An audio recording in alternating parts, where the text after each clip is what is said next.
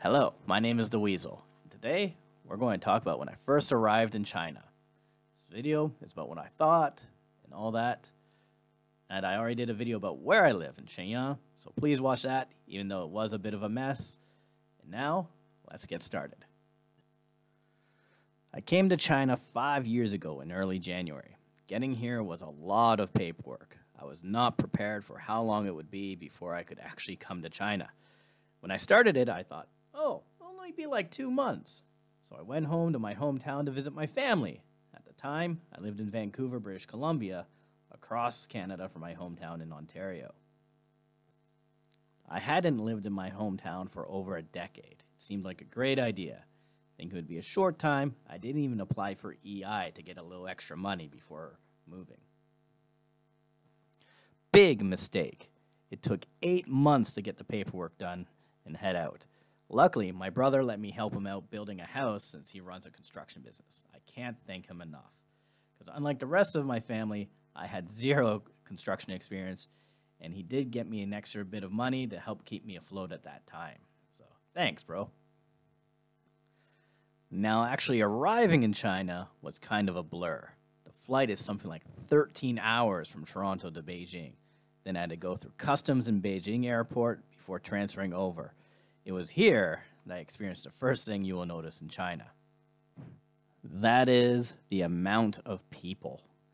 Everyone knows China has a lot of people, but it's a different thing to experience that. They have a saying here for big crowds. It translates roughly to mountain of people, sea of people, and it is so true.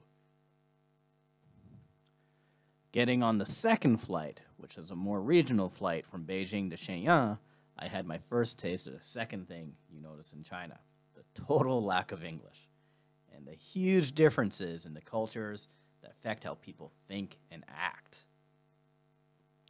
Now, I've traveled Europe before, in non-English speaking countries, but in Europe we have a shared history, and while there are cultural differences, they're not quite so big as they are here. What I mean by this is because the cultural differences are pretty big, sometimes you're unsure of what to do. You don't understand quite what is going on, you don't want to offend anyone, you're just feeling a little lost.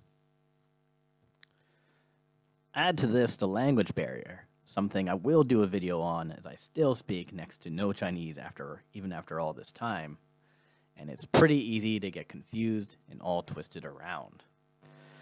Continuing on, when I first arrived in Shenyang, I was picked up by the foreigner wrangler of my school. That's not her real job title, that's really just what I call her.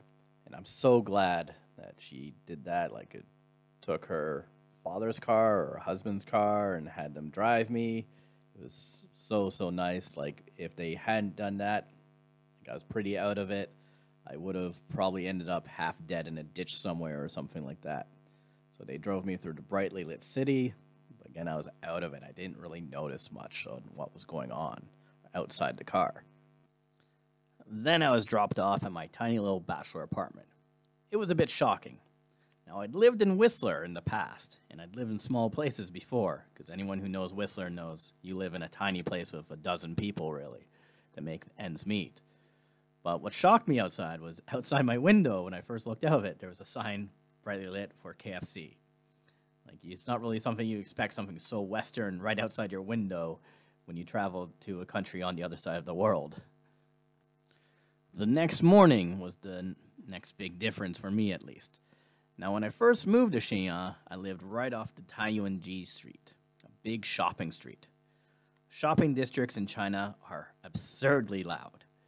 You have stores popping speakers outside and blasting calls out to customers, music blaring from other stores, people yelling to talk over all of this. It is a true cacophony. Now, I grew up in the country, and even Vancouver is not that loud of a city. So this was a big change. I had the first few days when I arrived off to get over moving across the world and all that. I took a lot of walks in the local area, and it being winter in China, especially the Northeast, the air pollution was not great. Now, it has gotten better in recent years, but I do still remember that this is the first time I could taste the air, like taste it, like tastes almost metallic. That was kind of gross and weird, so getting a mask was high on the agenda. The biggest thing really was the disconnect between how I thought China was and how it is.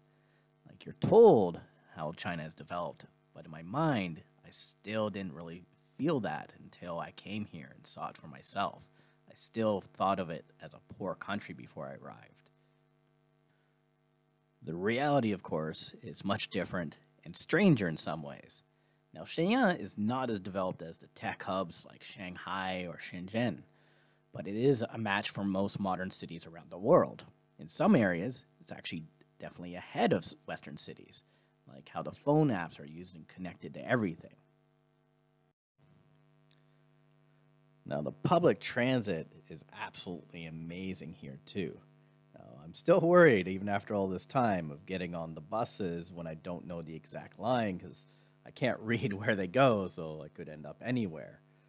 But when I first arrived, there was 2 subway lines in Shenyang. Right now, there's 4 lines, and they're actually opening up 2 more lines in the next few years. And the subway's running all the time.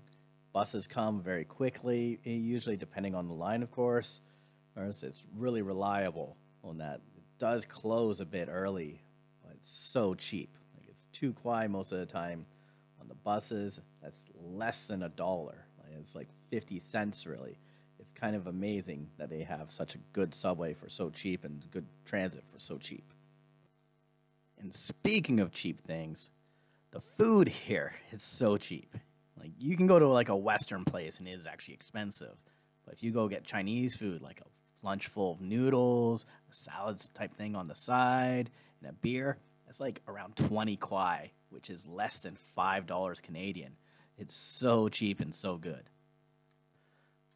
Now, what I meant about how it's kind of strange how it's developed, one of the things is, and I haven't seen one lately, but you'd see like a Mercedes driving around, and then behind it would be a farmer's donkey cart loaded with sweet potatoes. So you have an odd mix of old and new China going on. This is really seen in how it's sometimes hard for a society to keep up with all this change. Like I said, the China 40 years ago would not recognize the China today. It's pretty much 2 different countries almost. So a lot of older people keep habits from then that just don't seem to match their surroundings with the modern buildings and tech everywhere. An example of this would be something I saw a couple of weeks ago. Now, a lot of restaurants or barbecues burn their like coal fires or firewood out front of the place in pots or like kilns. So it's hot and ready when customers want it for their barbecue, which is great. Like, I love the barbecue. But these pots are just often sitting there outside, super hot. Like, these would not be allowed in Canada for safety concerns. But this one place took it way further and crazier. There was a van out front of this restaurant with its sliding door open. In that van, there was a huge stove burning away. Like, inside a parked van, there was this massive fire billowing out smoke across the sidewalk. And everyone was just walking by like, oh, this is no big deal. I'm just like standing there like, I can't believe this. I'm just in shock. I just can't comprehend this.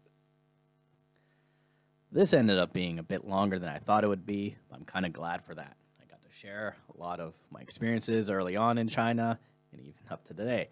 To me, China really hasn't gotten to be a place I fully understand. I don't think I ever will understand because I'm still surprised by things all the time. That's part of China's charm, though. I love that there's always something new or unusual going on, more to learn and experience. Now, that's all for now. Please like, share, subscribe, and comment down below. Later.